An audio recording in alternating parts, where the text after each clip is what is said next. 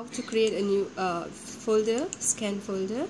You go to the new, create a new folder in the name of Xerox Scan or any convenience name for y'all, and right click, go to the properties, go to the sharing, advanced sharing, share this folder.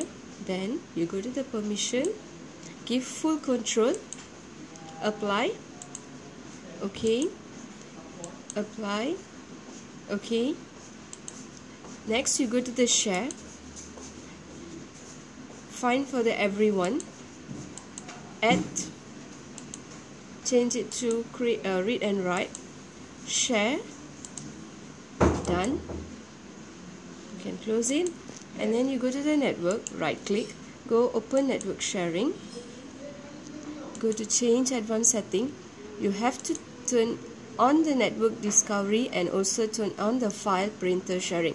If you are not using domain, you have to look for password. You have to turn off the password, and you can save the changes, and then you go back, go to the window firewall,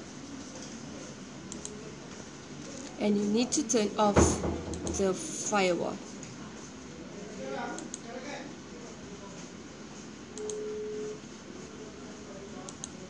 Okay, done. You have completed create folder, and then you have to go to the computer, you right click, go to the properties, and then you make sure take the computer name. It's very important for you to create the scan folder in the copier machine.